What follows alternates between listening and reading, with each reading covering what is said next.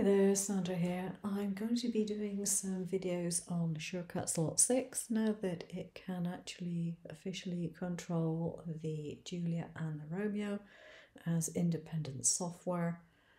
I thought it would be a good idea to go through the effects which are in SCAL6. Now they have added some extra ones that were not in SCAL5, so even if you've used 5 you might want to check this out. So on the effects, the first one we have is 3D Extrude.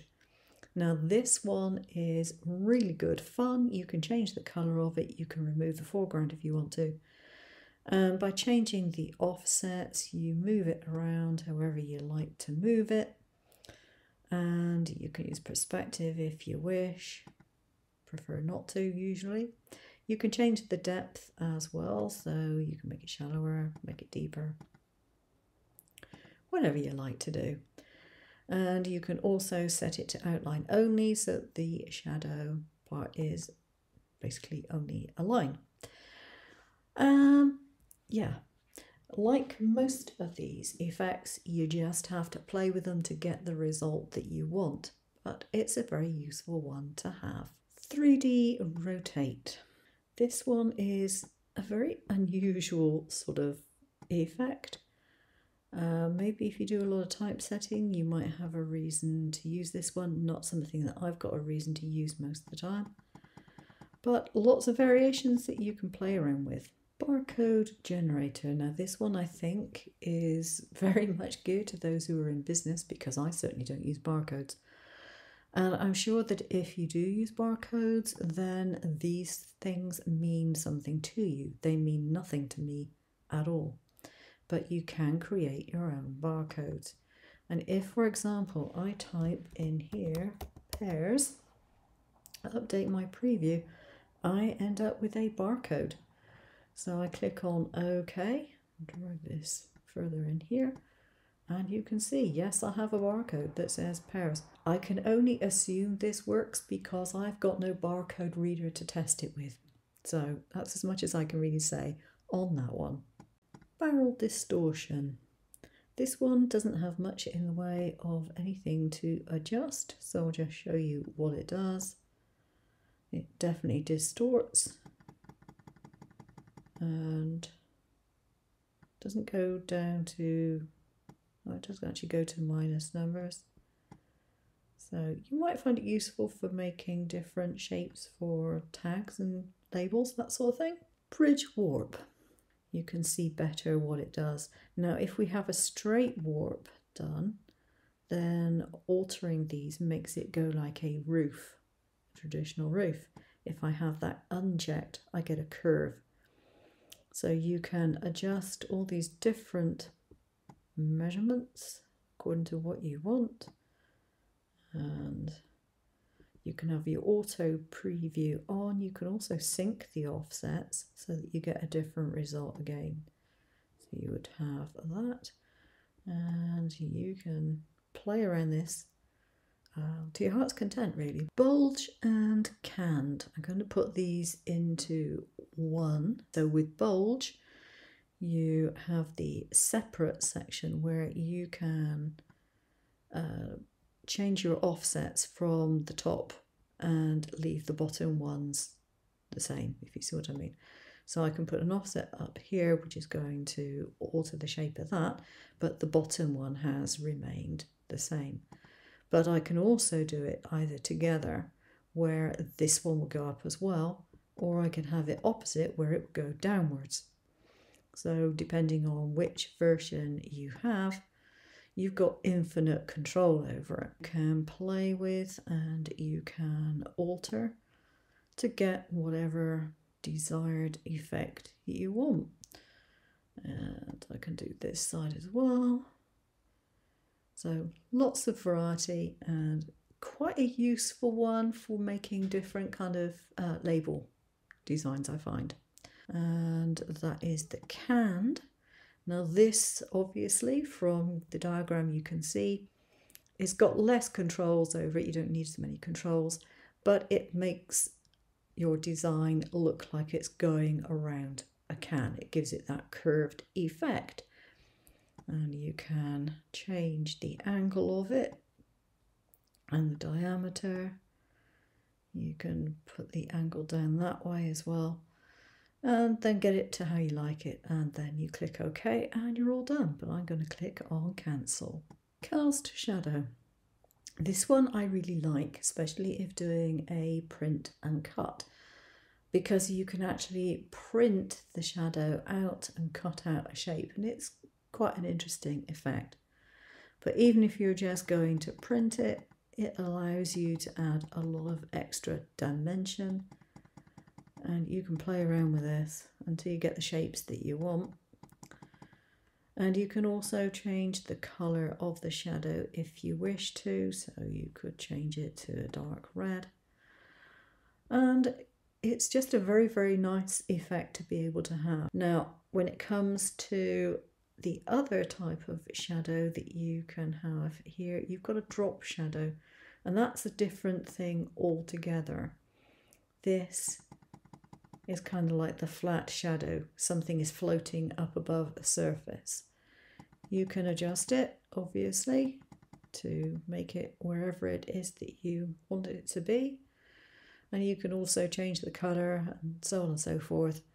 But it's a different type of shadow to that one. Next effect is actually going to be the knockout, but you'll notice that it's not selected because I haven't got anything selected here. Now what I want to do is put this over the bucket here, and what I want to do is to make it so that this cuts out of the bucket and maybe give it a little bit of an offset as well. So what I want to do on this particular occasion is to copy it, to paste it in place, and go to Object Hide. So I've got this here, but I've got one underneath it which is hidden. And I find this is by far the easiest way of working with this. So if I select my bucket and my holiday, go to the effects, go to knockout, and at this particular instance I've not got a gap, but I do want a gap, so I'm going to put a 0.2 centimeter gap on, click the preview, and then I will get that. Now that's not quite as I actually want it to be, but I will click on OK, and I'm then going to drag that away, and then I'm going to go to Object, Show All, and I've got it exactly as I want it, with my holiday fully complete in my bucket and on the outside edges. Now that is the difference.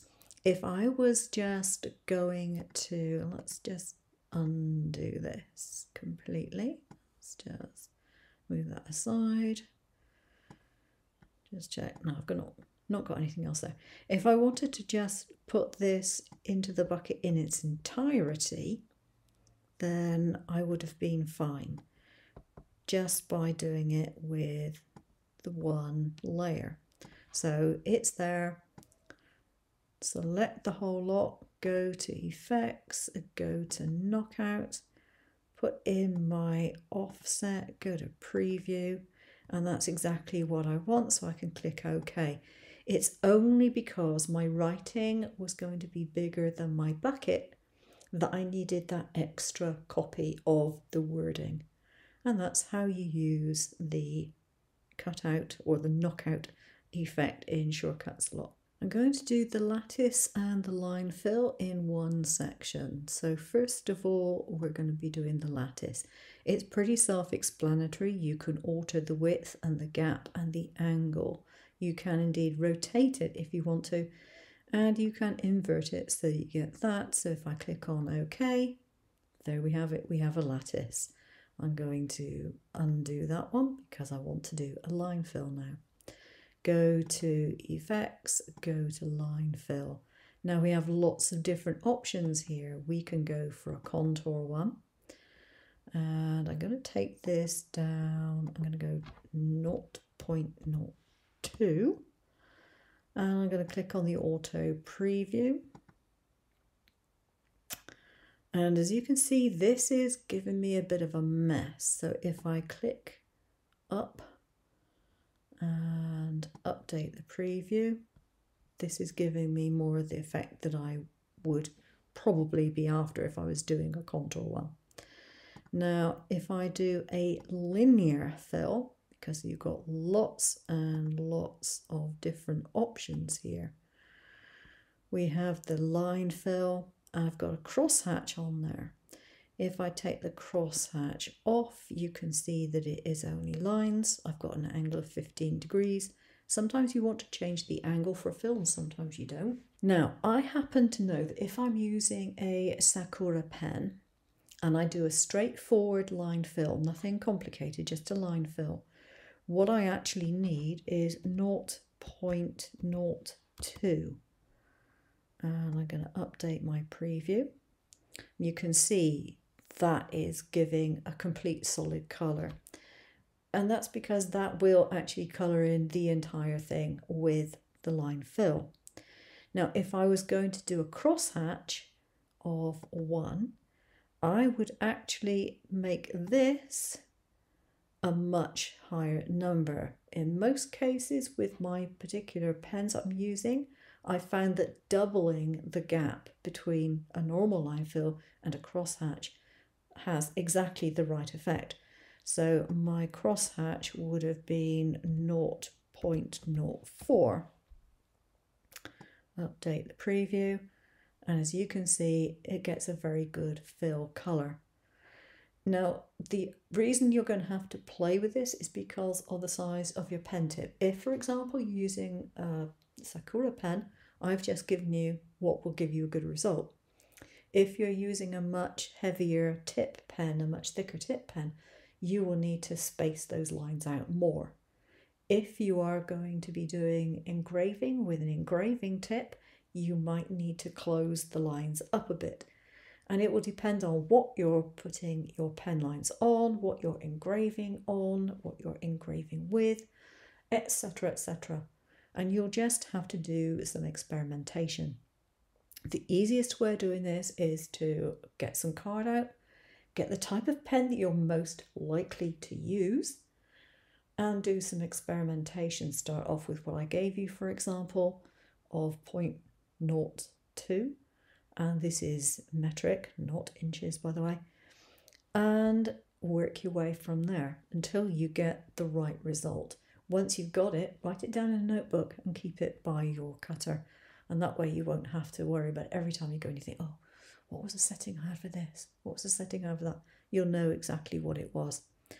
If you do engraving, do the same thing. Get a sample to be working correctly and then just write down the numbers, because it saves you a lot of time in the end. Monogram is one of those things that you don't have to have a shape to start off with. So you just click on monogram and the box comes up. You have a range of frames that you can choose from. So no frame at all, classic, decorative. And you can see the frame choices here. Floral, for example. I think this one's quite a nice one. And then you want to choose your text. And so you choose your initials, for example. You can have one, you can have these different varieties of initials if you like. I quite like this one where the bigger one is in the center. You choose your particular font from all the fonts you have on your computer, the color of it, etc., the tracking. And basically you can alter the width and the height and everything, get it as you want, and just click OK and your monogram is done.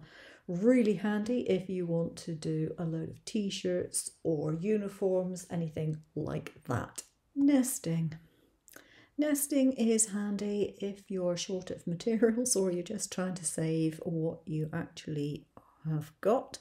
And basically it will put things into as small a space as possible. You specify the area of the area height, so the width and the height, how much space you want between each particular item, the number of rotations of those items you're willing to put up with, the fit threshold. You can ungroup things which are already grouped, or you can just do a selection only and update the preview.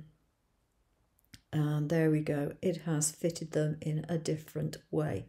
So you just click on OK, and that's what it's done for you. Object on path requires you to have at least 2 objects selected.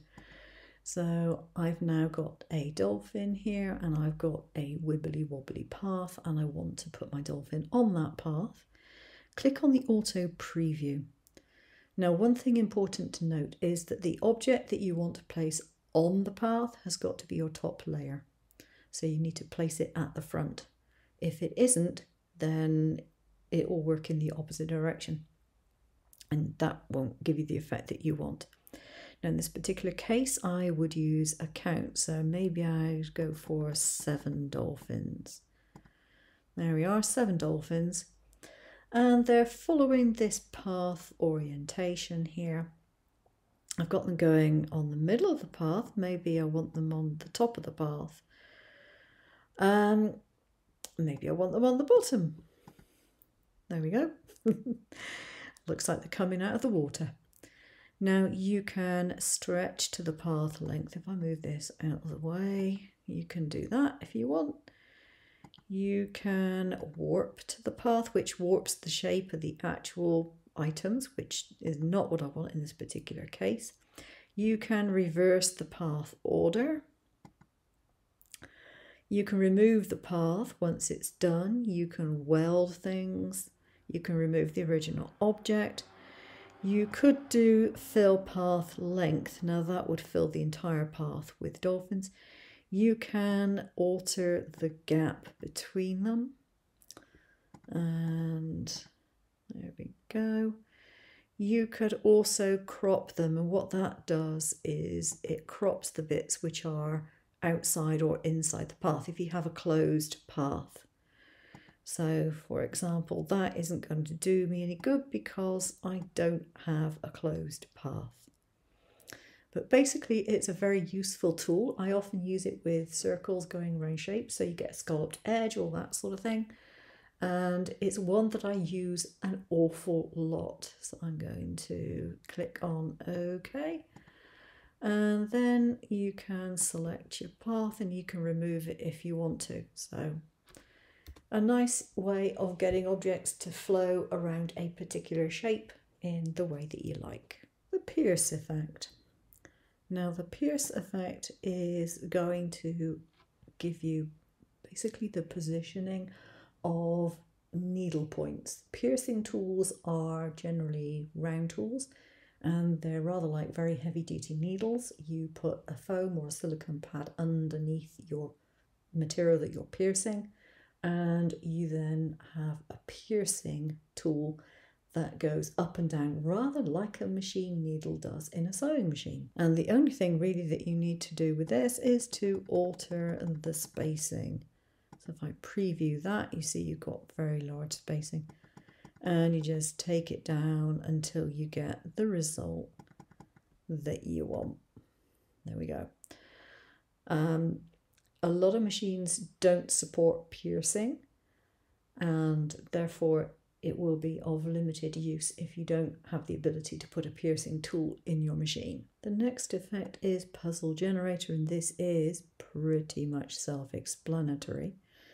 I would probably go down for fewer rows than that and update my preview so you can see what I get here, and then click on OK, and you have all your puzzle shapes. Now personally I find this of limited value unless you have a CNC which cuts wood, because I find that cutting card to do a puzzle is not as successful as I would like in general. QR code. This is one for businesses, obviously. Not something that I've ever really played around with. If you have a business, then you may well be familiar with making QR codes in the first place, which I am not, but it has various things that you can put into it, and then you just update your preview, and if you like the result, then you click on OK. As I said, not something I've ever really looked into, and I don't have a need for it, but it's there should you require it. Raise. This is a fun one, I guess.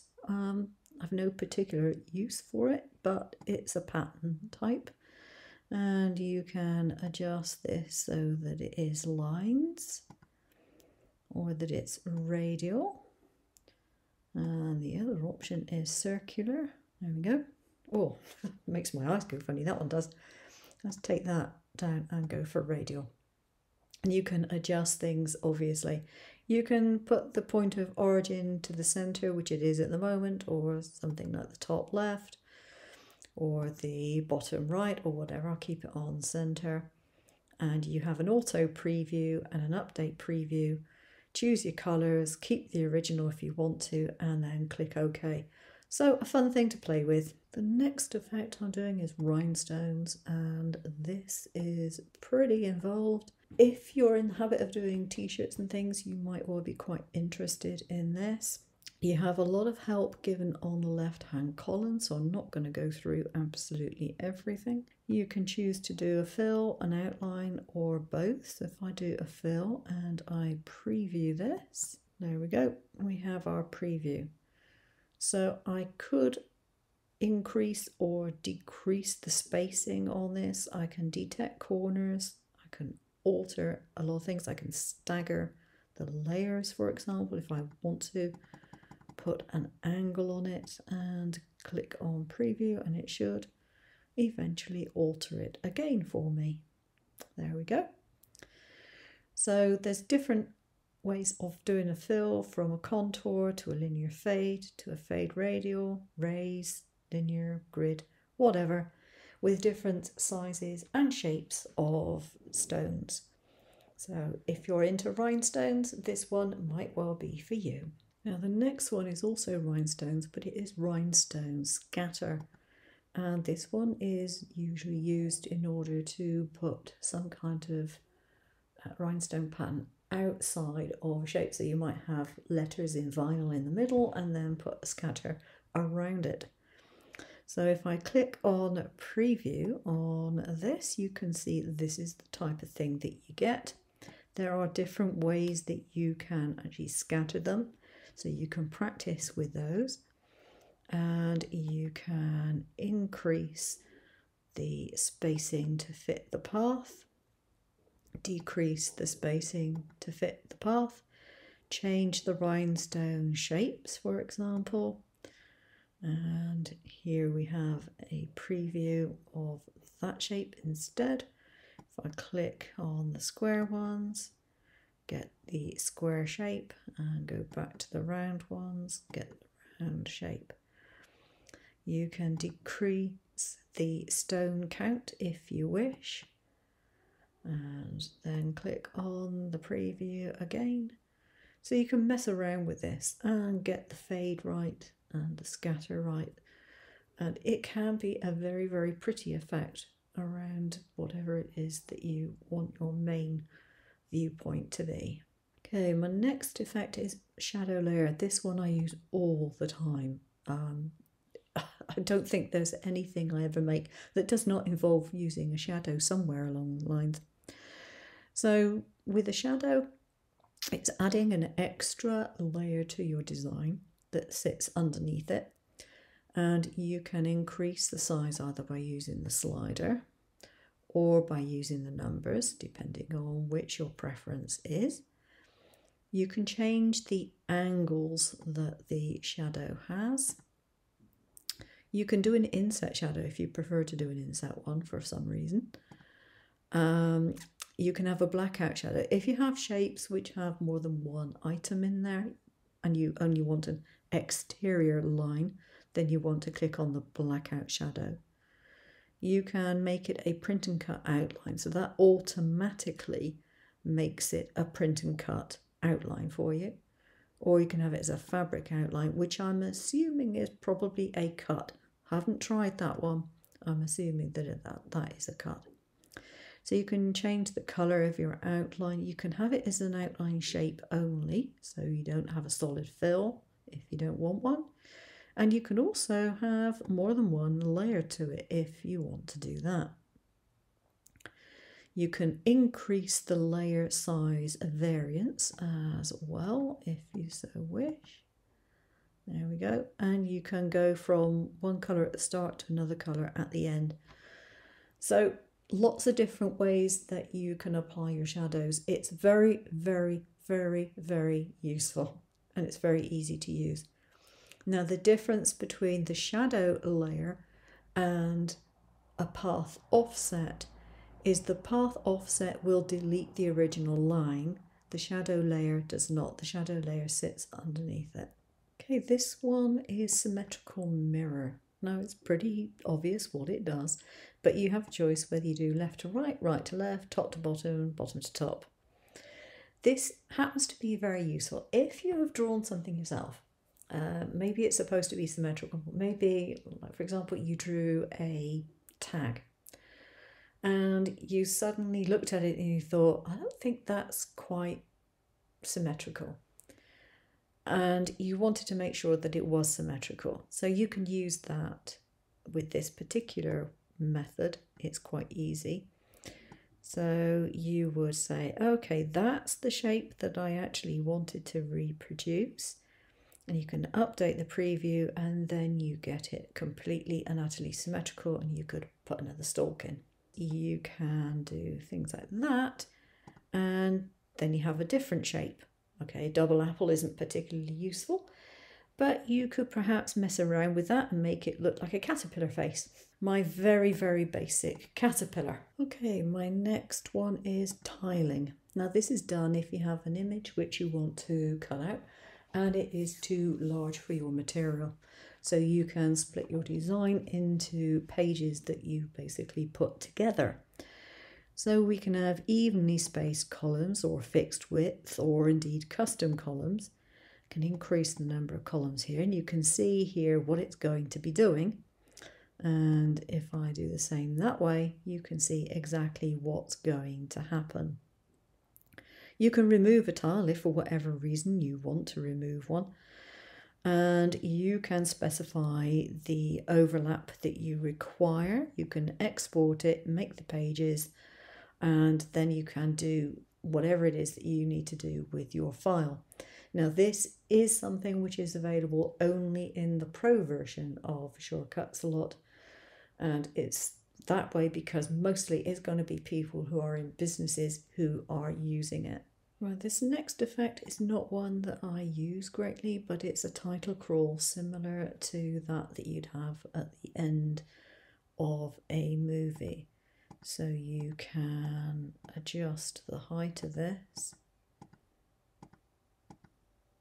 and you can adjust the angle.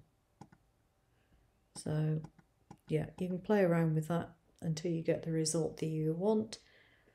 I'm not quite sure why you'd want it, but I guess if you're into sign writing, then you might find that quite useful. Not for me, but other people might well need it. Now, wave is something that I do use fairly often. It's really handy if you want to do smooth lines that are not straight.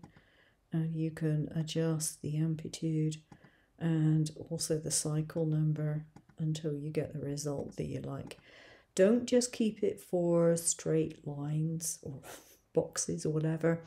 Use it with other shapes as well. Sometimes you can get some very interesting results. This next feature is also only in the Pro edition of Shortcuts a lot, and it's the weeding one. Now I do find this quite useful, particularly if you're doing lettering that is a pain in the neck to weed in one piece, because you can add different versions of lines in order to get things so that they are separated out into smaller areas. So for example, I might decide to have this. So instead of having to take out one piece of vinyl that has absolutely everything to remove from it, I can remove it in smaller sections, which gives me more control. And certainly I found with lettering and small bits and pieces, it's easier to keep track of what you're lifting and what you're leaving behind. But it is only in the Pro version. If you don't have the Pro version, you will just have to do this manually if you want to do that. You can choose to have a border on it or not to have a border, and you can choose the border offset. Personally, I like the border. It just makes things easier. But if you don't have it, don't fret, you can manually put your own lines in. It just takes longer to do that. And finally, we have Wrapper. Now this one is available in both the normal version and the Pro, but there are a lot of Pro users who use this Wrapper function, I'm sure. So we can alter the top and the bottom diameter and the slant height. You can add a template if you want to. You can alter the offsets and the scaling, and you have an auto preview. So if I alter, for example, the top diameter, take this down, okay, this would be, say, like a tankard. If you had a tankard with a wide base, you might use that. If I was doing something which was more like a V shape, if you like, then I would be doing that sort of thing. And these things are quite useful if you want to make things such as cupcake wrappers and all that sort of stuff, as well as being able to make things which are naturally curving to the shape of a beaker or something of that ilk. So a very useful function. Again, you just have to play with it to work out what you're actually doing. You can see it's got lots of variation in here, and you can just get it to do exactly what you want it to do. You put your measurements in and you get the result, and yeah, you can't really fault that. So that brings me to an end of my list, if you like, of SCAL6 effects. It's not in depth.